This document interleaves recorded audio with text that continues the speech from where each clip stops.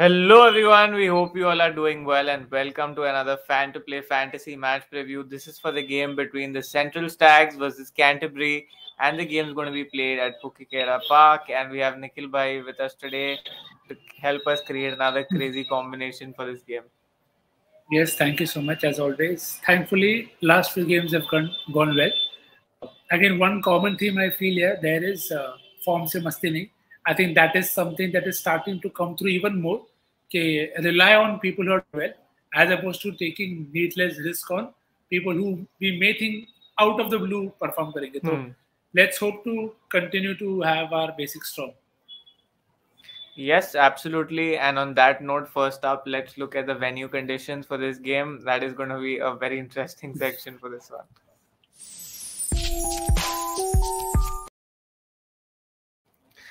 So first up, venue conditions, and Nikhil bhai, what do you say? Another high-scoring 200 plus game here with the dimensions and the flat as ever pitch. Yes, runs and बहुत ज़्यादा runs और कुछ नहीं होगा यहाँ पे. And again, it's been a pattern at the venue, so I don't think that is going to change much. तो अच्छी बैटिंग होती है, सब runs मारते हैं, तो yeah, it should be good fun. Probably a game that I'll skip, but yeah, anyways, that's okay. Yes, so not no real insights in terms of any movement or anything of that sort, because across the last 5 or 6 games we saw there was only one odd game where we saw some movement. So maybe you can take a cue or two from the women's game scorecard because it'll happen before this one. But apart from that, nothing much else. The only thing you should keep in mind is that the boundaries are really short. So pick your spinners accordingly. In fact, pick all your bowlers accordingly, because this is that type of game where if a bowler gets hit in an over or two, there's a good chance you won't see him again on the day. So yes, pick your bowlers smartly, and let's look at the base team now.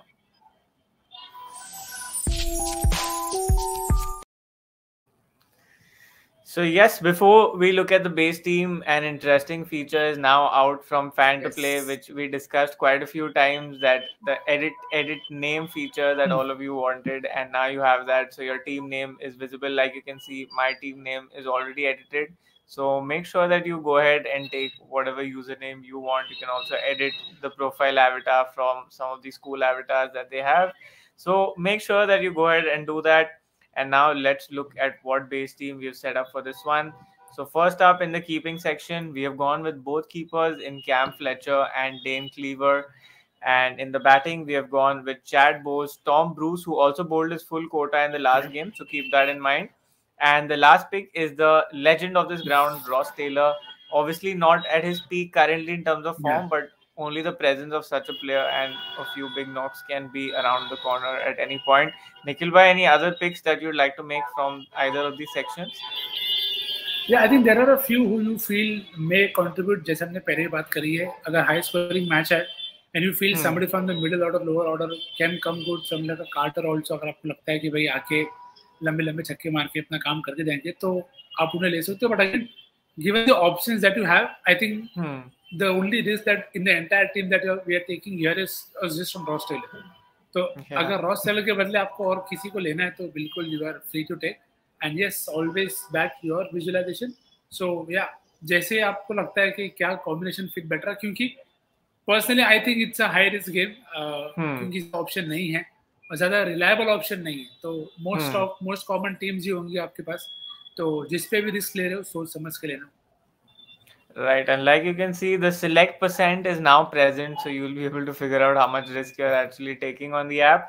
And because we have many all-rounders who bat and bowl fully, we did not really take more batters. Otherwise, this is that type of game where you can, like how we always say that if you expect 15 or 20 wickets to fall, you can go and side load 5 or 6 bowlers. This is that type of game where, at least traditionally, the pitch has been such where there have been 180, 200 scores. So there will be 2 or 3 batters who should stand out. And because I'm saying that, you also have a GL scenario to try a 20-wicket team.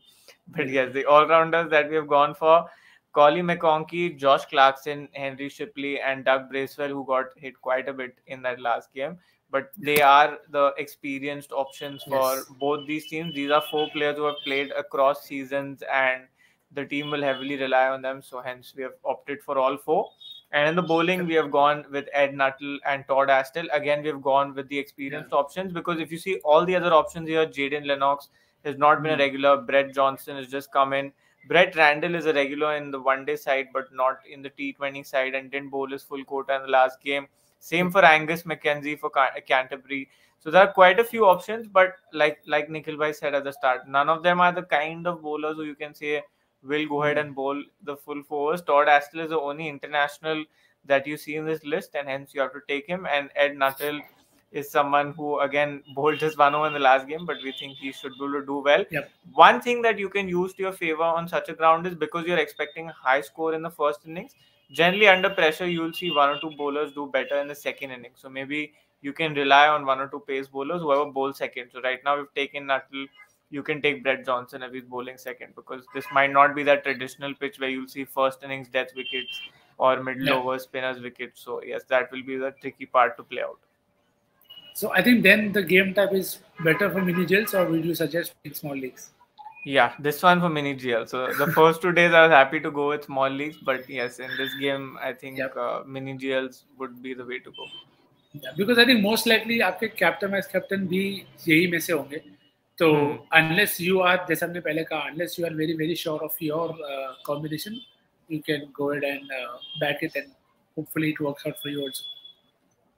Yes, absolutely. And as far as the batters, we will talk about them more in the Grand League options now.